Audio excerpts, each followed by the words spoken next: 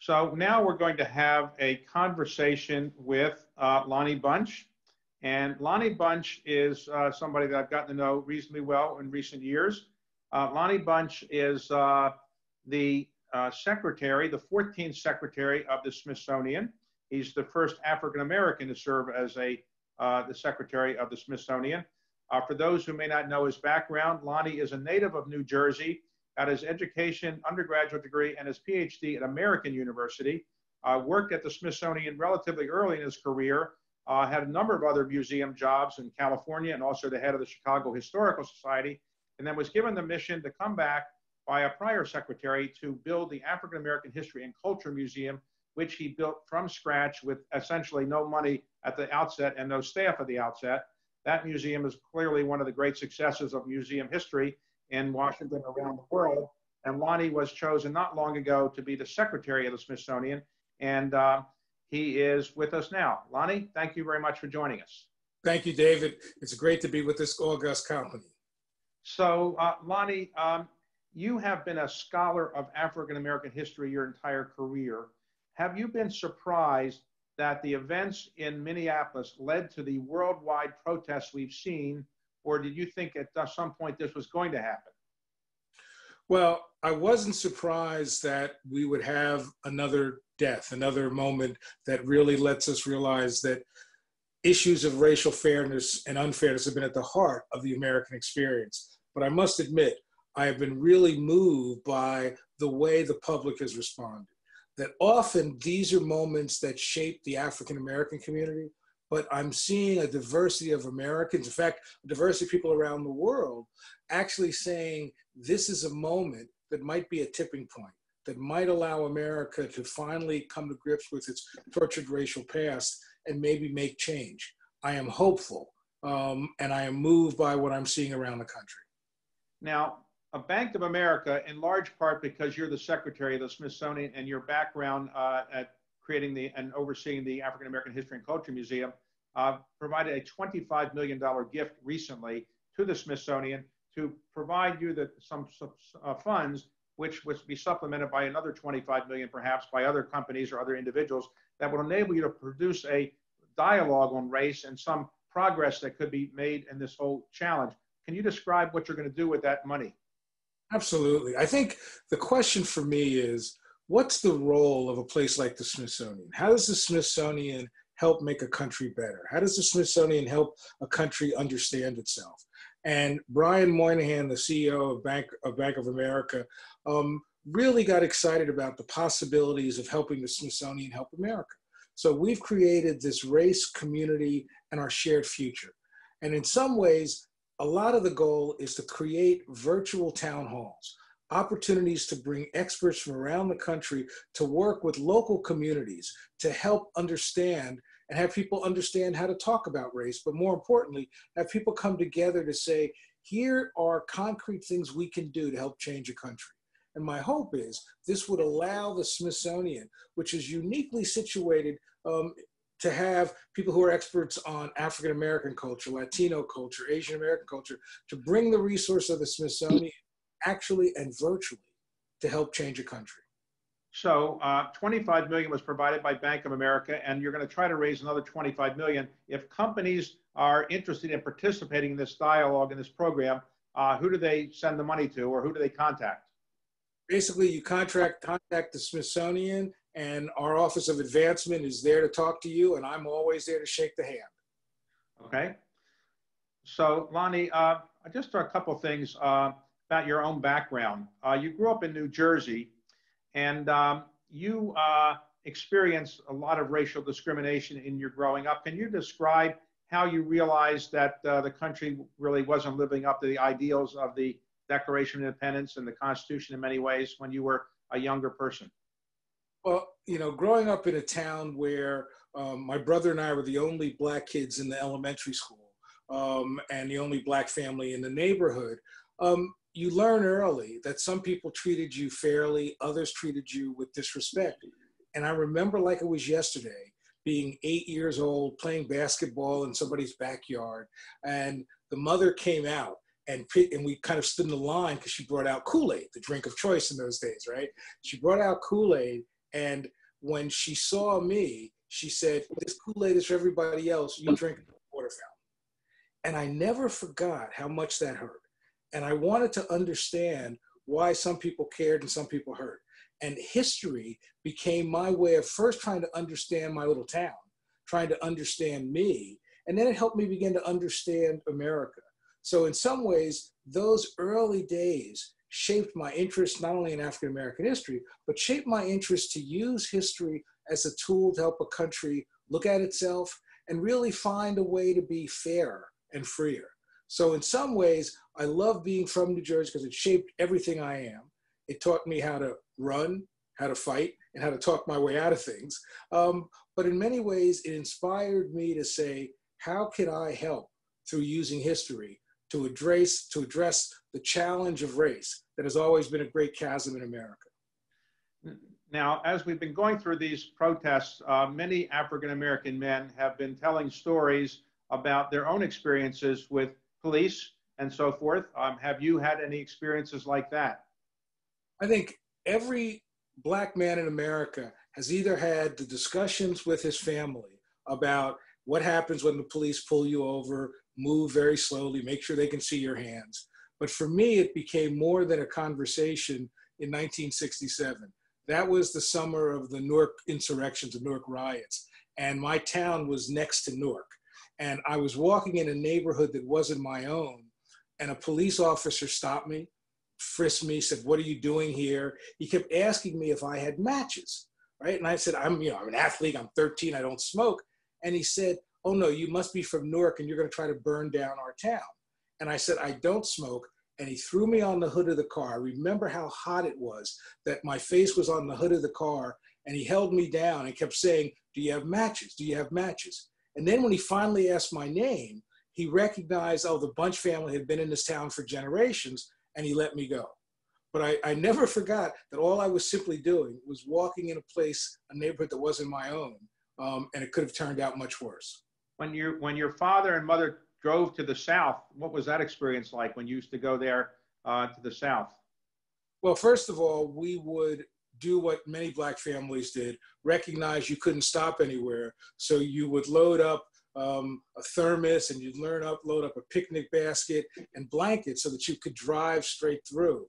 But I remember many a time, my father was the only driver when I was very young, and he would get tired and he would pull into a place to rest and smoke a cigarette. And I remember once he pulled into a place and it was a motel, and the sign over his head kept saying white only. And I was terrified. My mother and brother were asleep and I was just, what is gonna happen? And I remember he came back in the car and he sensed my nervousness. And he said, "Remember, this is my America too. We've got the right to be everywhere." And I think those kinds of things just inspired me to try to live up to my father's standards and to help a country live up to the standards of its founding documents. And when you were younger, you visited the Smithsonian. What was different about the Smithsonian than other places you might have visited? Well, when we would go to the South to visit my mother's family in North Carolina, and we drive through Virginia, this was during the centennial of the Civil War. I was, like many kids, fascinated by this. And I would see signs that would say, Civil War battlefields or the Museum of the Confederacy. And I'd say to my dad, "Oh, let's stop." And he would always find an excuse. "Oh, I've got to drive a few more miles to get gas." He would never stop. And on the way back, I literally pulled out a map and said, "I'm going to give you 20 miles notice so you can stop." And he never did. And normally we would drive straight through to New Jersey. But he came into Washington that day and he pulled in front of the Smithsonian in what was then the Museum of History and Technology. And he said to me, "Here's a place where you can go understand the past and not have to worry about the color of your skin."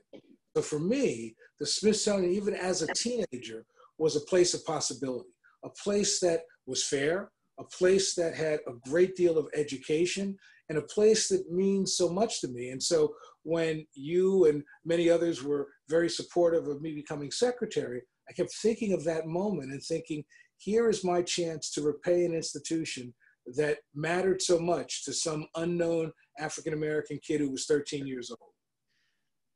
So, Lonnie, you had a great job. You're running the Chicago Historical Society. You like living in Chicago, I understand. Somebody calls you up and says, we want to build a museum for African Americans in Washington, D.C. We don't have any money, we don't have any staff, but why don't you come back and do that? Why did you take that job? At first, I wanted to say no, but I realized that the Smithsonian has a mandate, it's a canvas, it has an opportunity to have people grapple with questions that they won't look at in other museums. And so I thought, as much as I loved Chicago, and I love being president of Chicago Historic Society, in many ways, that museum nurtured my soul. But I realized that if I could come back and help to be part of a team to build the National Museum of African American History and Culture, that would nurture the souls of all my ancestors, and it might help make America better. So I came back, and I was lucky to be able to bring on gifted people over time to build a museum that I think matters. Well, when you came back, how much money had Congress allocated, and how much money had been raised by the private sector at that time? Oh, let's see. Now that I have a staff of one, we had an annual budget of about $1.5 million. There had been no money raised. And in fact, I was bemoaning the lack of money being raised. And my oldest daughter said, well, here's $7, Dad, to start the fundraising. So I came back with $7 only. So ultimately, how much money did it cost to build that museum? Ultimately, building the building cost about $550 million. And that basically Congress paid almost 50%, but we had to raise that from so many other people. And what I think has been wonderful has how America embraced that. I think that people like you took the leadership to help make sure we had support.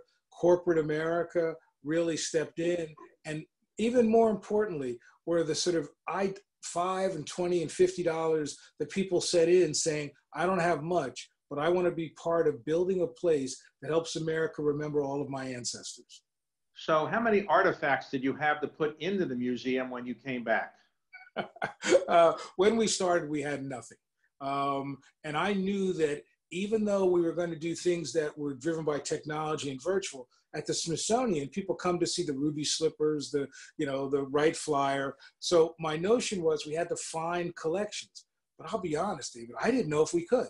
And one day I was sort of worried about things and I kind of fell asleep watching television. And I woke up and Antique Roadshow was on. And I had never seen it. And I thought, what a good idea.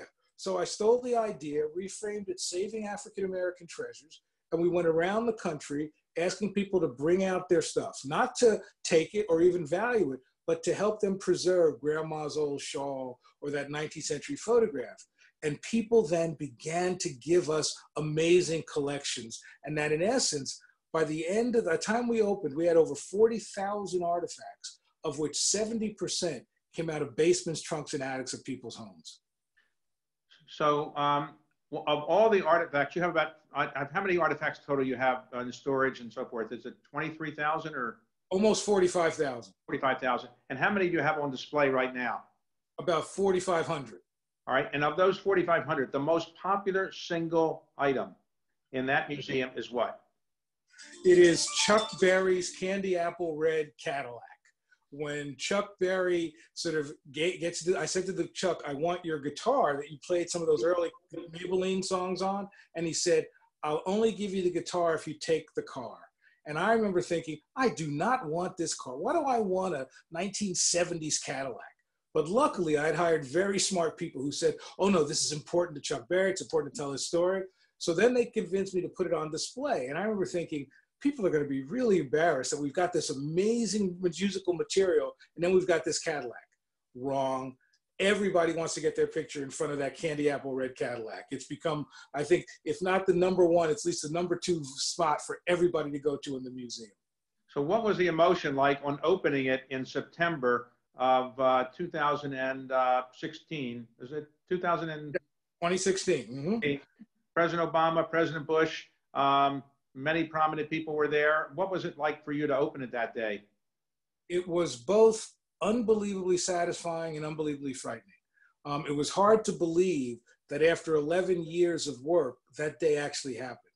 And to see President Obama, President Bush on the stage and the Chief Justice and many others, I remember thinking that I'm terrified.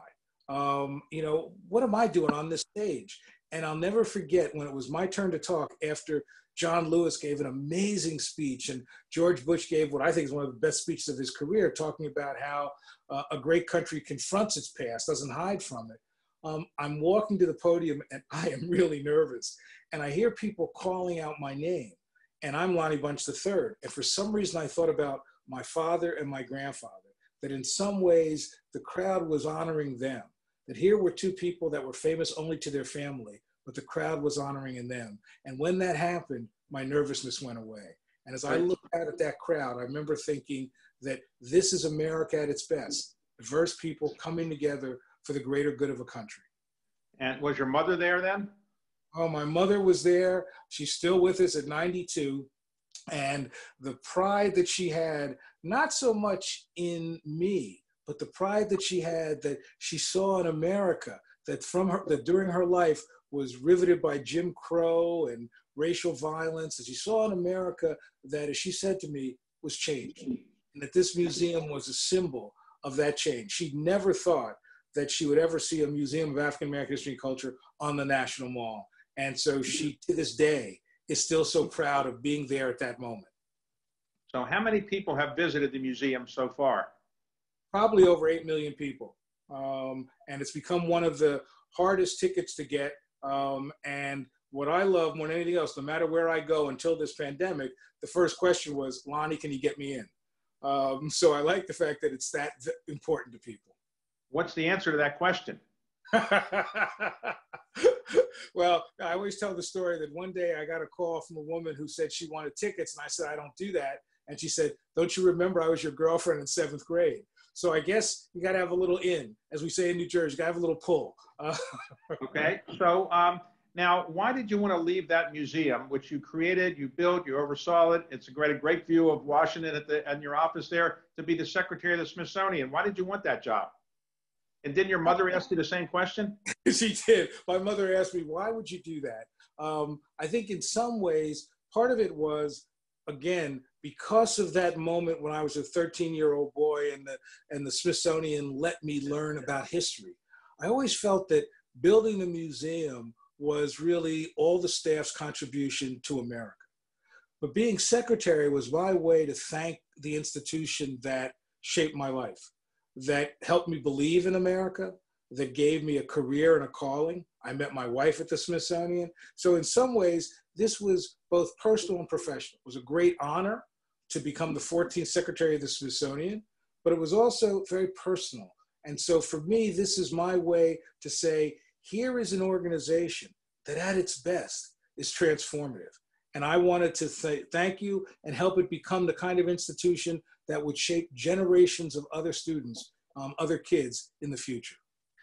Now, before you took over as a secretary, you completed a book about the African American History and Culture Museum, which is entitled A Fool's Errand, Creating the National Museum in the Time of Bush, Obama, and Trump.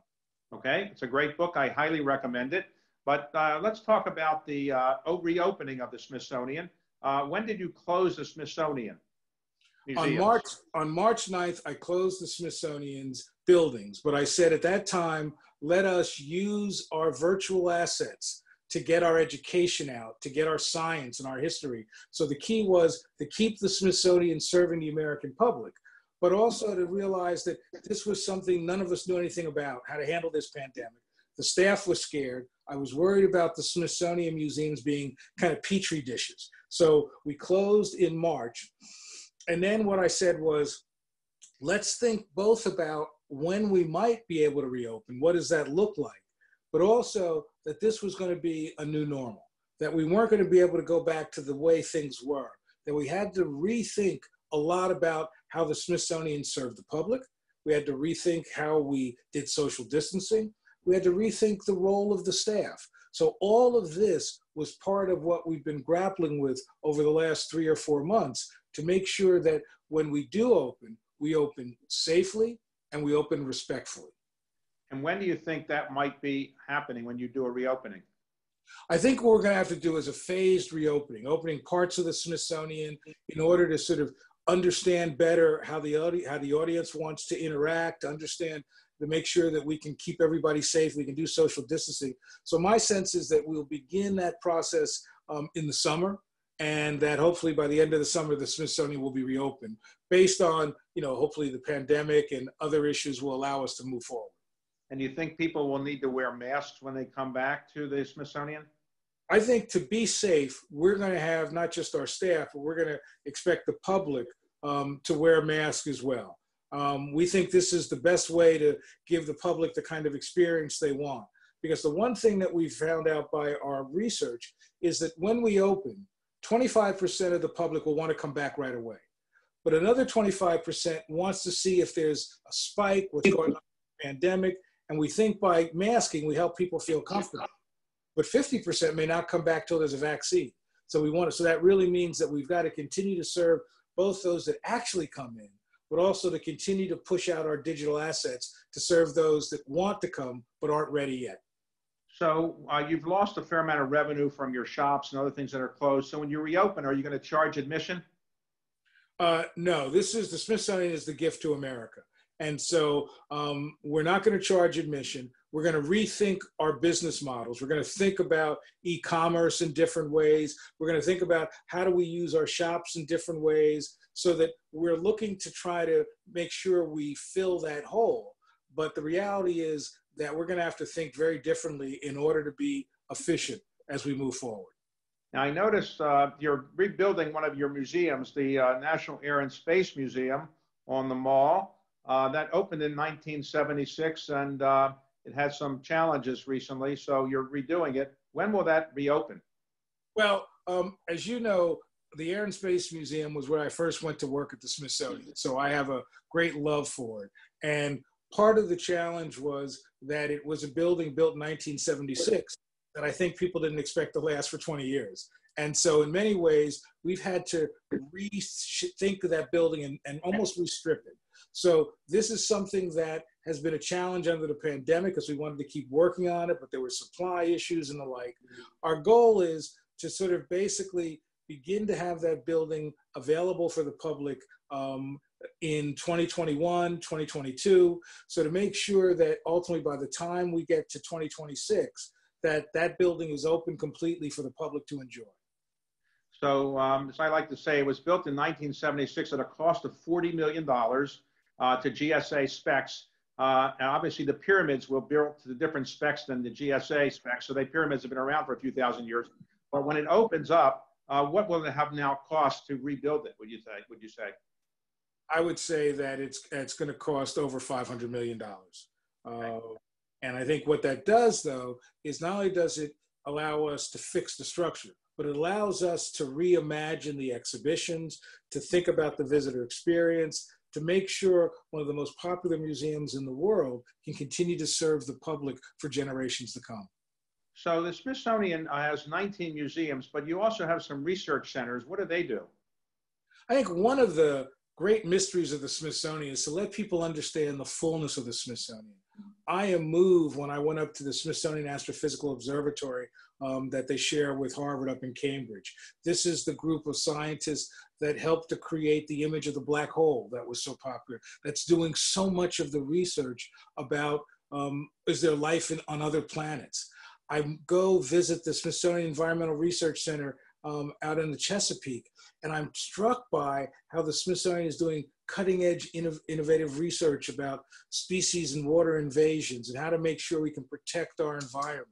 I think that I am really moved by what we're doing at the Smithsonian Tropical Research Institute in Panama, which is really looking at biodiversity and making a contribution, not just to understand, but to protect this. And then we have places that are working with animal species to make sure they're bred in the right way. But in essence, research is really the heart of the Smithsonian. Even the museums are profoundly shaped by the research that undergirds the history or the art or the science there. So that the Smithsonian is really, in some ways, one of the greatest educational sources in America. And what we want to do is amplify that, let the public know that, and make sure that our resources, be they scientific, cultural, or historical, really help to shape the country and give it the tools it needs.